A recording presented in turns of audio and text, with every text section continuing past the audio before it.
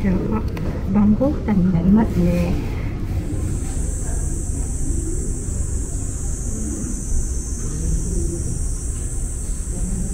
こちらですね、中お入りいただきましたら白いボトルの前でお待ちください。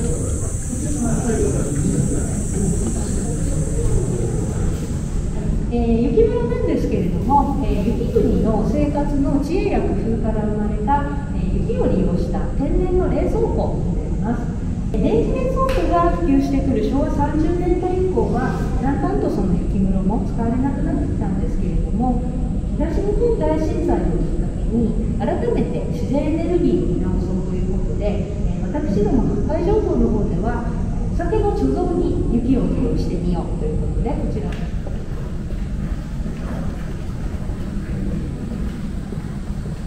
扉の中が雪室になります。今温度が5度ないぐらいです。はい、半袖のお客様、はい、ちょっと寒いかもしれません。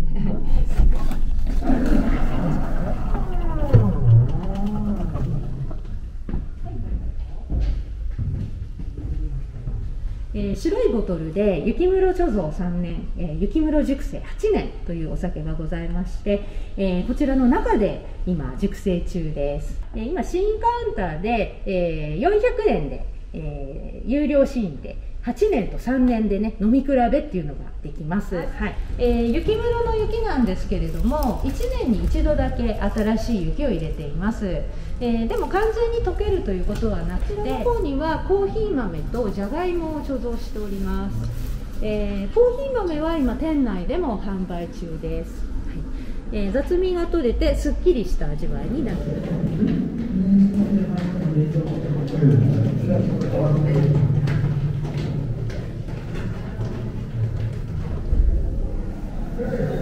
はい、でこちら樽の前で、こちらは、ウイスキーやワインなどの貯蔵に使うオークランになります。アメリカンホワイトオークという種類の樽になります。で中こちらはですね、実はウイスキーが入っているのがあります。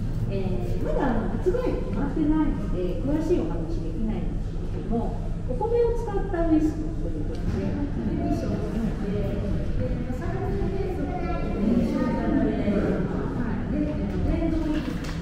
グラスの方が8年ですね。こちら3年ちょうども飲み比べで。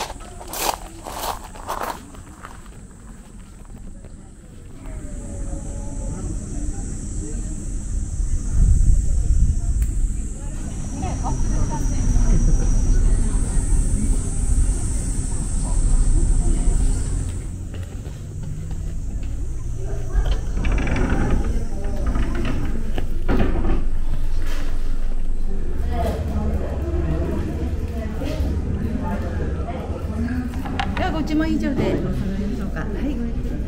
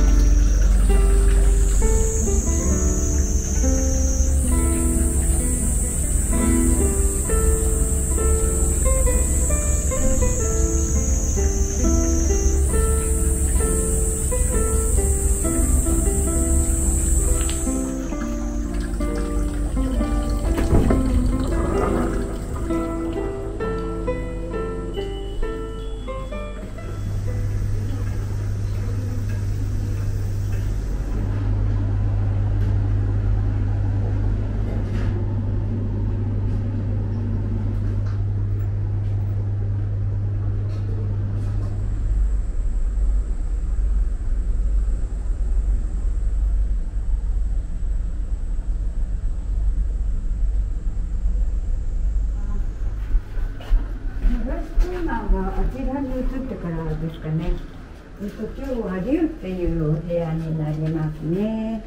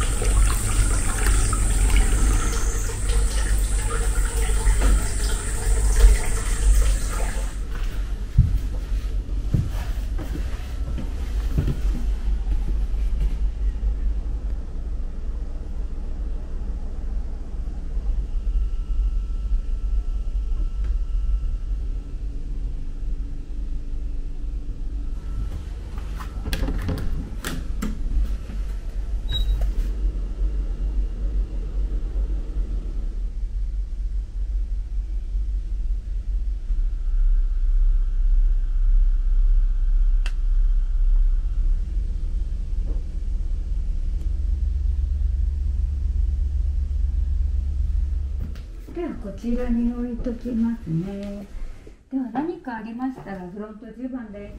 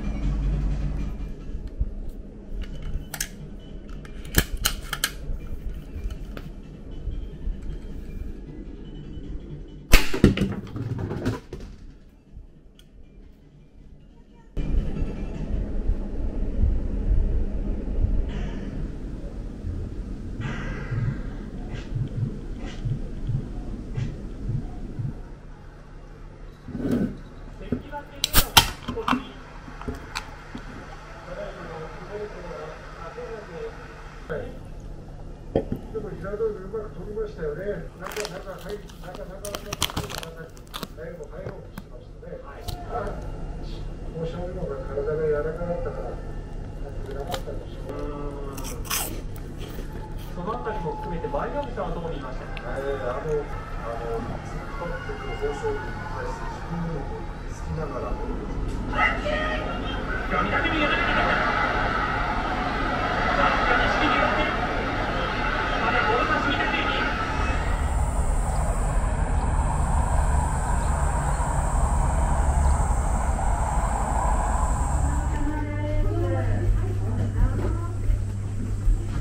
はい、お待ちどうさまです。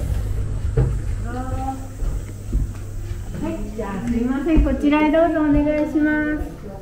はい、生ビールの方。はい。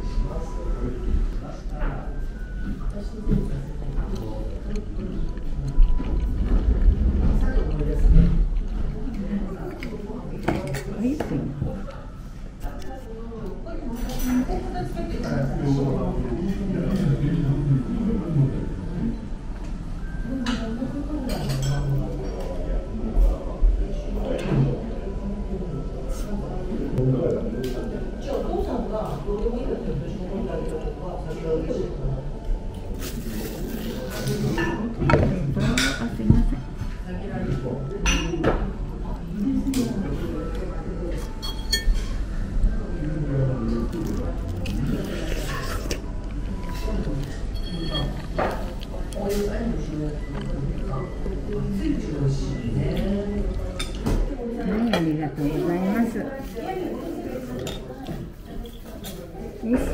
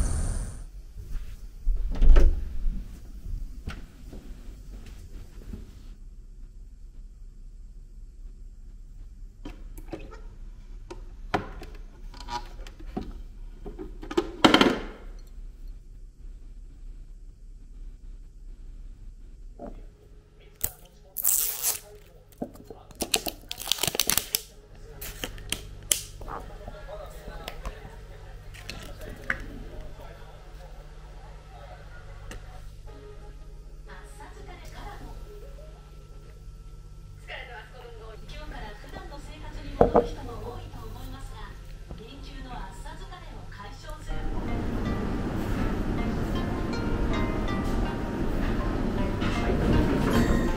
い、ではすいません、こちらになります。どうぞ。